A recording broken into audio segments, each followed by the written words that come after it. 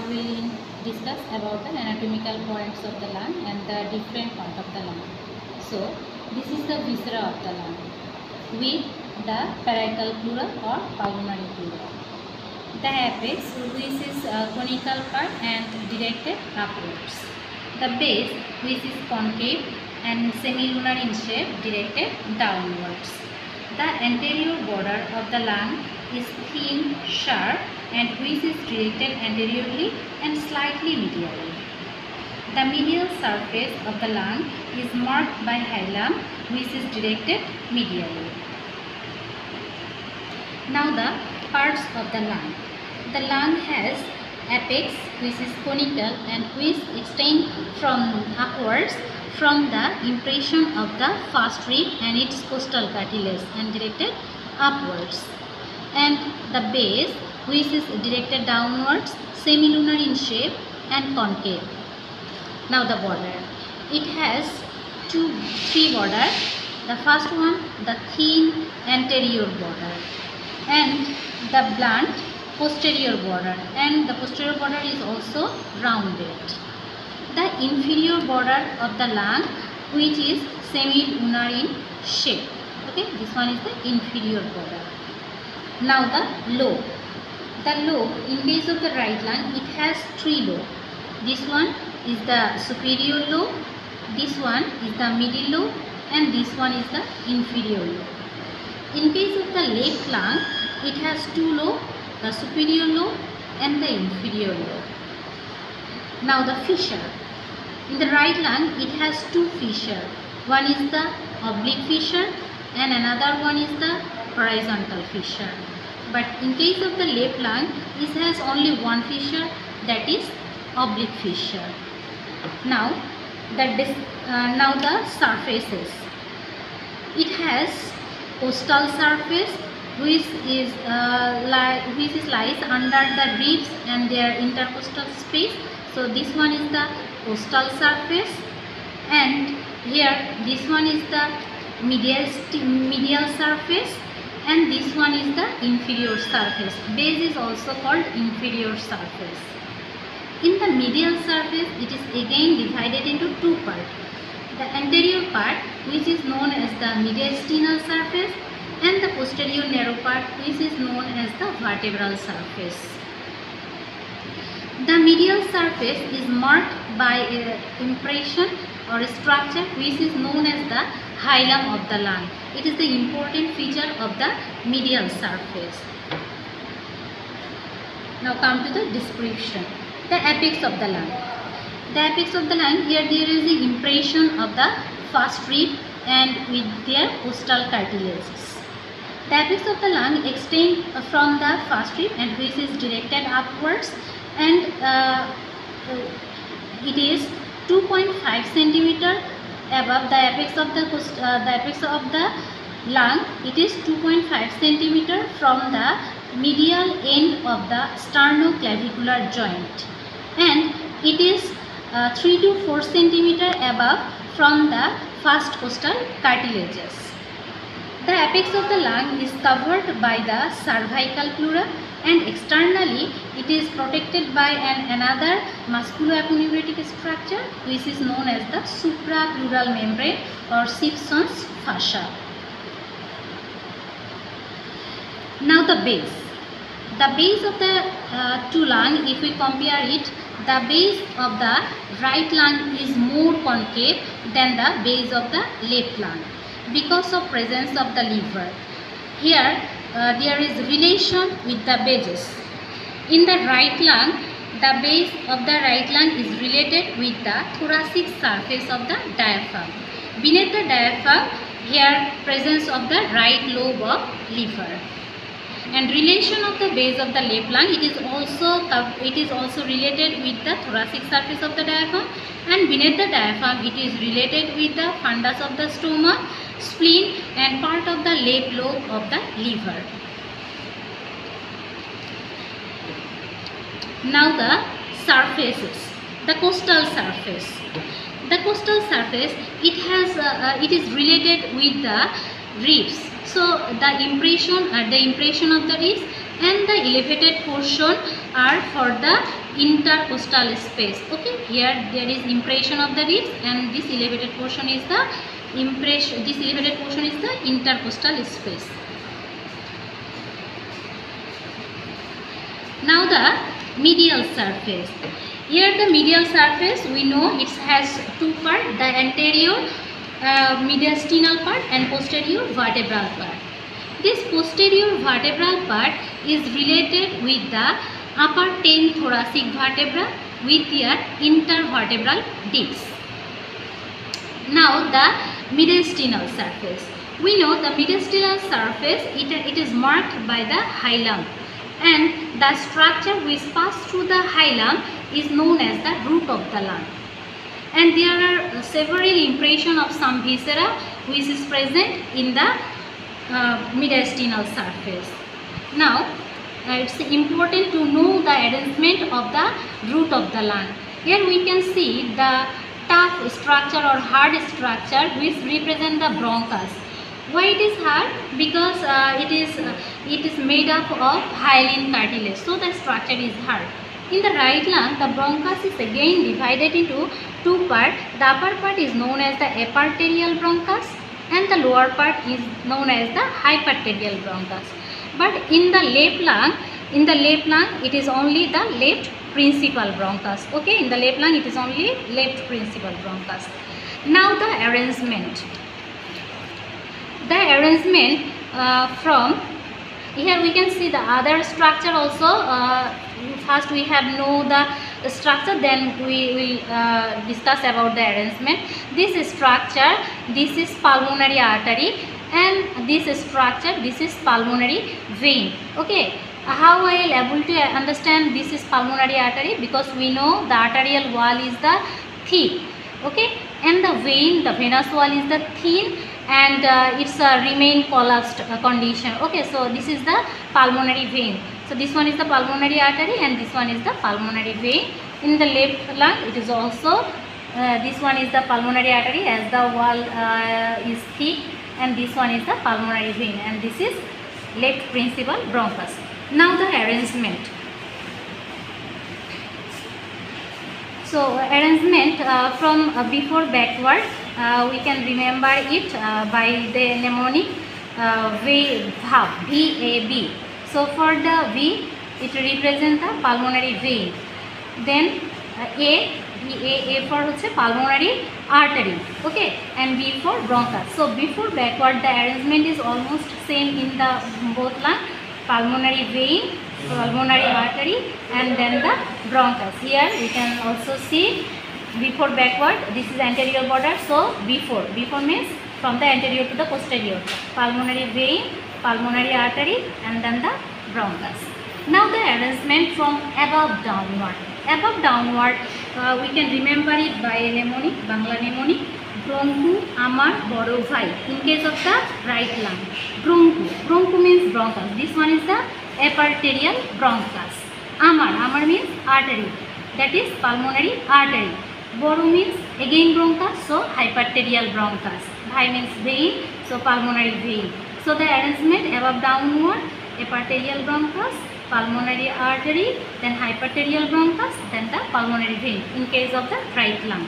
And now in case of the left lung, arrangement above downward, ami, bronchu, bhai. Ami, that is pulmonary artery, bronchu, that is left principal bronchus, bhai means vein, that is pulmonary vein. So these are the arrangement of the root of the lung. Here this area is known as the hilum of the lung, through which the root enter and emerges from the lung. The hilum is actually the non-peritoneal area. Beneath the root of the lung, here there is a extension. Here there is a extension of a pleura, actually the bilaminar fold of the mediastinal pleura. This is the bilaminar fold of the mediastinal pleura, and this structure is known as the pulmonary ligament.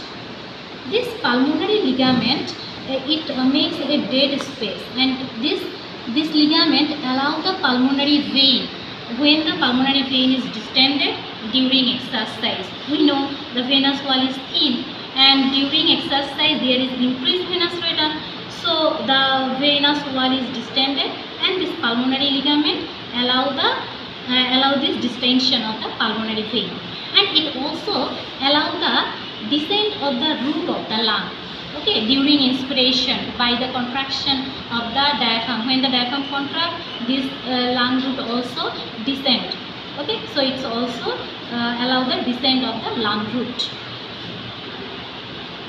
Okay, now there are some impression present on the mediastinal surface. What are they? First of all, here there is the impression, okay, this impression. This is actually the cardiac impression. This cardiac impression in the right lung, it is produced by the right atrium. Okay, it is produced by right atrium, right auricle, anterior surface of the right auricle. Okay, and we know in the right atrium two veins open.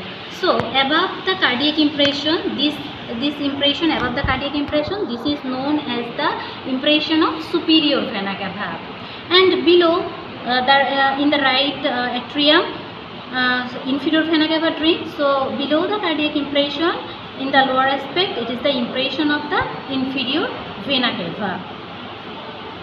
Okay. Now we know the superior vena cava is formed by the right and left brachiocephalic vein. So in the right lung, here the upper part, it is the impression of the right brachiocephalic vein. Okay, right brachiocephalic vein. And behind this vertical impression, there is a impression of trachea in front and the right edges of the esophagus behind. Okay. Now come to the left lung. Okay, so I forget impression here also. We know in the superior vena cava, azygous vein drain into the superior vena cava. So here we can see a narrow arch. Okay, narrow arch. This narrow arch actually formed by the azygous vein. So it is the impression of the azygous vein. So this arch is the arch of azygous vein. So what is the total impression here? We can see this is cardiac impression, which is formed by the right atrium, right auricle.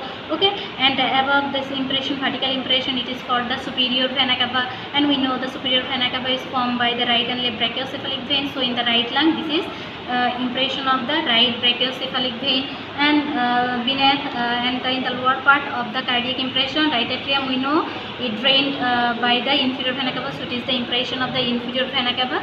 Here there is impression of the trachea in front and impression of the esophagus behind, and it's make a arch here. We can see a narrow arch. It is the arch of azygous vein.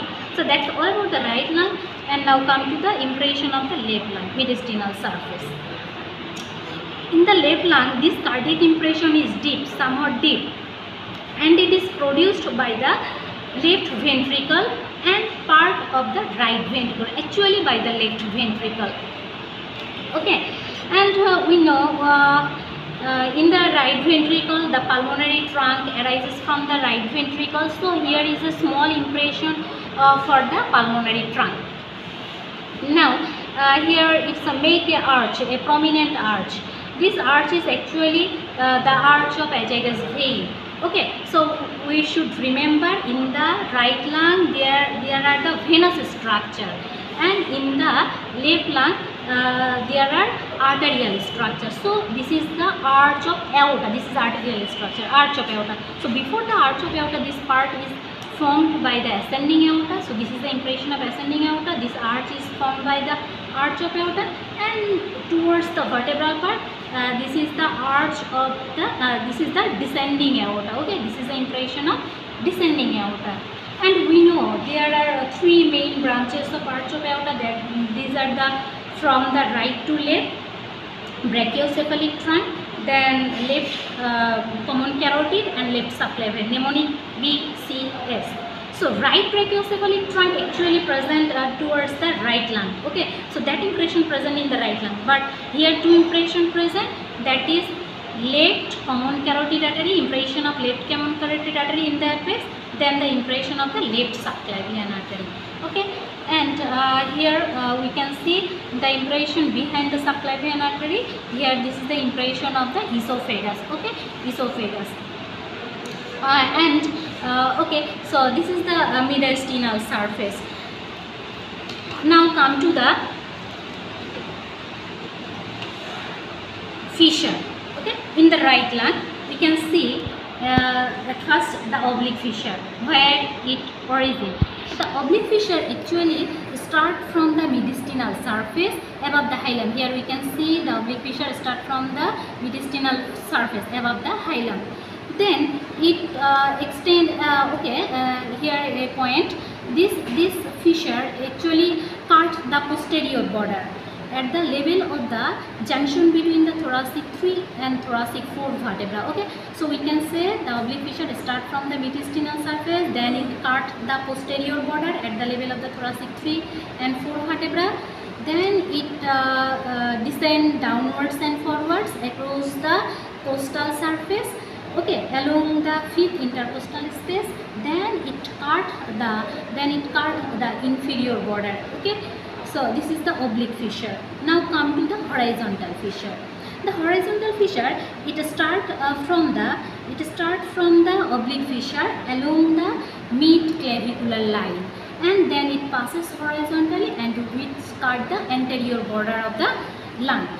So these are the fissure, and here we can see the oblique fissure will separate the upper lobe of the lung from the lower lobe, and the horizontal fissure will separate the upper lobe from the middle lobe. Okay, now come to the border. So we know this thin, okay, this sharp thin border is actually the anterior border. There are some difference in between the anterior border of the right lung and the left lung. Here we can see in case of the left lung, the anterior border is not almost straight. It is notched in its lower part from the 4th costal cartilage. Okay, here it is notched. This notch is known as the cardiac notch. And in the lower part of the anterior border of the left lung, there is a projected portion, tongue-like projection. This is known as the lingula. Okay. So why this cardiac notch is present here? Because it is produced by the apex of the heart. Okay, this cardiac notch is produced by the apex of the heart. Here, because we know here is the impression of the left ventricle, and the apex of the heart is produced by the left ventricle. Okay, so this cardiac impression is produced by the left ventricle of the heart. And this anterior border of the lung, but here please have a look on the right lung. This apex, this anterior border is the sharp and thin. Okay, and we know the anterior border, it is thin and sharp because it lies in between the thoracic wall and the mediastinum. Okay, it is sharp and thin, and there is a peritoneal reflection here. Here is a costal pleura, and here is a mediastinal pleura. So it lies in between the reflection of the costal pleura and the mediastinal pleura. Okay, and in case of the left lung, here it is a deficit. So here it's a more portion in between the peritoneal reflection, in between the pleural reflection, in between costal and the mediastinal reflection. And if how it is clinically established, if we percuss on the lung, so the lung sound will be the resonant. When we come at that side, the lung sound will be converted from resonant to the dull. Why it is dull? Because here is deficit of the lung tissue. Okay, here is deficit of the lung tissue, and the heart with its pericardium comes in direct contact with the thoracic wall. Okay, and the pleura as well. So the sound will be the dull in sound. Okay, so that's all about the lung. Thank you.